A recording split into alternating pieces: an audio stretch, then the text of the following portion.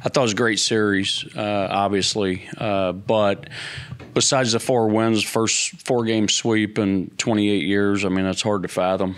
But it just speaks how hard 4-game series are, and they're kind of rare. But I thought it was a really good series by both teams, actually. And BYU has got a really good ball club. I think they're going to have a great season moving forward. They're well coached, obviously, and they've got really good personnel, and they're older. We were fortunate to come out of that thing with a sweep. I think, was it two or three? They were all 1-run games except for one. 3 out of 4. And that goes to our character as well, and the belief that those boys have and the leadership that's inside that clubhouse. So I thought the fans were awesome this weekend, and our players did too. They were out in full force for the most part, and were in it from first pitch to the last, which was awesome to see, because it's a definitive advantage for us here at home. And having 33 home games, that's a big deal. So the more Cajun Nation comes out and gets behind these guys, because it's a great product, it's going to be an exciting season. This week, we got to flip the page. Last week's over. McNeese always plays us tough.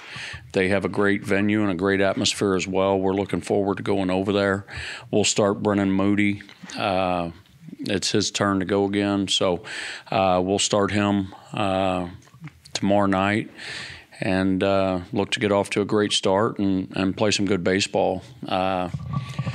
If you fast forward to this weekend, Campbell is maybe one of our better opponents all year. They're really, really good, and great coaching staff. They have great players, and they've got a really good track record going over the last several years. They're a top 30 program, in my opinion, and so it'll be exciting baseball this weekend as well. Coach, you talked about the 3 of the 4 being 1-run games. There's now 4 out of the first 7. Do you think it's important for your team to get tested like that early on in the year? Well, as long as you can win them. And, that's the separator is who can win tight games. And this team's won a lot of those over the last 2 years. And they're very, like I was saying the other day, they're very comfortable in those situations. And,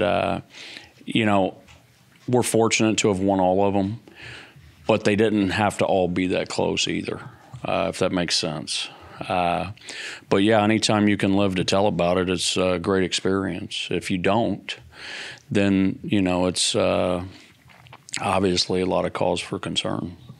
What kind of baseball does Campbell play? I haven't gotten there yet, Kevin. Right now I'm just focused on, how we can improve from last week to today's practice to McNeese tomorrow night. But obviously Jake Wells coached there alongside the guy that's there now. So I'm going to, I know they have really good arms, and I know they can hit. As far as their style, I'll find out more about them as a week goes on. Over this game tomorrow in Campbell, is it even more important to find out a little more about your bullpen than your starters, or how do you kind of see that? Yeah, I think you're right. I mean, I'm still waiting on a couple, 2 or 3 guys to get another opportunity and show us something. I think we can still add 2 or 3 guys along the way.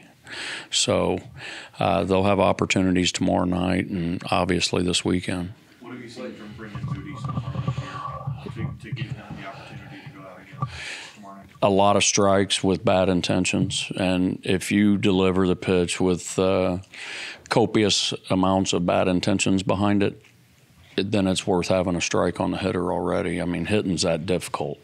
And if it's an uncomfortable at bat from the guy you're facing, that's a definitive advantage for the pitcher, and that's what I've seen. You played 7 games and you only have 1 pitcher that's thrown more than 7 innings. Does that say something about the depth that you have available? I'd like to create some depth, not too much. I think too many options can get you in trouble. I think, having 10 to 12 guys, though, that we know what we're going to get every time out would be nice. Early in the season, nationally, you guys are 10th ranked in sacrifice flies. Can you talk about the importance of not only trading those outs for runs, but doing it efficiently. Yeah, I mean, sacrifice flies, I call them rally killers. I like them. They're not an at-bat, which is a good thing, and I like driving in runs. I'd like to see us learn to trade places with guys. And, obviously you want to get that run in any way you can, but defensively, put yourself on defense, and most times they're going to trade a run for an out any day of the week. So our mission is just to keep reaching base at a high percentage. I think we're 410 or so on base, which when the dust settles, if we can maintain that, that'll be, at the top of something. It's just an offense that will do whatever it takes to win. If it's a sac fly, if it's a ground ball to second, if it's a steal at home, whatever it might be. And it's not so much about the numbers or ranking or anything like that as much as finding a way to score more runs than our opponent. What does Jackson need to do if he gets another outing to keep his name in the hat? And what about him maybe helping in the bullpen while he's working? You're right. I think Tibb, talking to Tibb this morning, may try to get him back out tomorrow. It's not a stuff thing. I think it's just knocking off the rust and settling in. And he's a guy we're going to need. And so he'll get, obviously, more opportunities. And I think you'll see him continue to get better. Staying on the topic of pitching, how important has it been for you to see Blake Marshall have the early success that he's had after everything he's gone through? Yeah, I'm really happy for him, because he's gone through the ringer here, ups and downs, and traveled, not traveled. He wasn't even on the bus last year going to the regional because we had trimmed the roster down. But he never wavered. A lot of kids nowadays that jump in that portal, or do this or that. No, I'll be back, Coach Deggs. That's what he said, and he came back ready to roll. And you're seeing some Mitch Williams type stuff because there's a little volatility in there, which, it kind of adds to the allure, too, of an uncomfortable at bat. But the slider's been wipe out. He's been able to finish every hitter right or left with the slider. And the main thing is he's throwing it for strikes.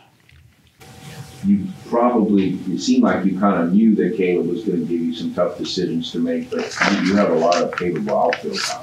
Yeah, we do. I don't think Higgs saw the field on Saturday, and he's hitting 4-something and got 4 or 5 doubles. Stelly obviously has a knack for the big moment. And if we get Vayon going, that's going to be a big, big plus.